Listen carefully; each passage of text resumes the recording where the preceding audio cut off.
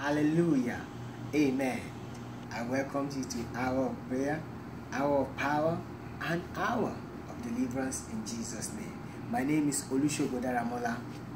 I have a word for you tonight titled Overcoming My Fear. Overcoming My Fear. And before I proceed, I want us to pray together. Father, we want to thank you for this word tonight. We bless you for what you have done in our life. We thank you for this word tonight. And we know that our life will never remain the same after this word in the name of Jesus. In Jesus' name we pray. Amen. Tonight I will be speaking on the title, Overcoming My Fear. What is your fear? What are you afraid of? Are you afraid of failure in your marriage, in your home, over your children, in your academics? Fear of deportation, fear of government, fear of joblessness, fear of whatever. I want to assure you tonight there's hope for you in Christ. And the Bible says in the book of 2 Timothy chapter 1 verse 7, it says, God has not given us the spirit of fear, but of power and of love and of sound mind. You can see that God is interested in your joy, in your happiness, in your home. You don't have to kill yourself.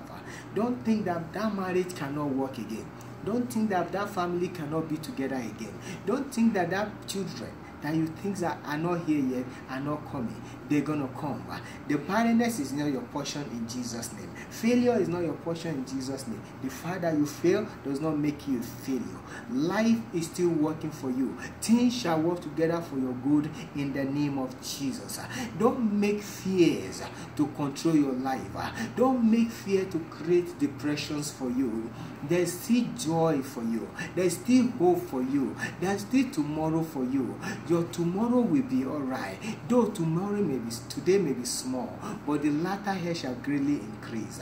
Have the hope in God that Christ in me, the hope of glory. There is still hope for you. In the book of Isaiah 54 verse 4, it says, fear not. You don't have to fear of failure. You don't have to fear of situation in your life. Just believe God that God will make everything work together for your good in the name of Jesus. I want to address you tonight, and I want to assure you tonight there's still hope in Christ for you. There's still hope of tomorrow for you. And if you are hearing to me tonight, and you are listening to me all over the world, always tell fear, I'm boss over my fear. I'm a boss over my fear. Be a boss over your fear. Don't let fear control you. Control your home, control your marriage, control your children, control your job, control all your career. Just believe that God has made you victorious in the name of Jesus. I want to pray with you tonight. If you are under the influence of fear, I want to pray that the Lord will touch you and the healing power will set you free in the name of Jesus. And maybe you have not given your life to Jesus. This is a moment of joy, a moment of happiness. Without Christ, you are in crisis. If you give your life to Jesus tonight, I know that everything is going to work together for your good. You're going to pray with this prayer, short prayer with me. Say, Lord Jesus, I come to you. I want you to receive me. I want to give my life to you. I want all my sins to be washed away. I want to partner with you, and I want to be bearing your name. And I know that after this, my life will never remain the same in the name of Jesus. If you have confessed that word, I know it is yours in Jesus' name. Again, remember the word.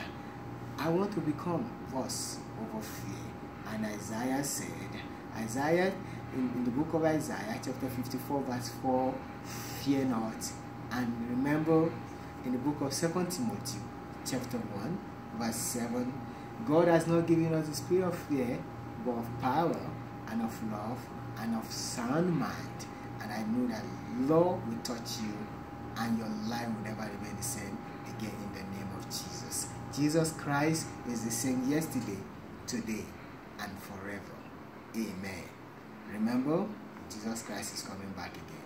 Hallelujah. Amen.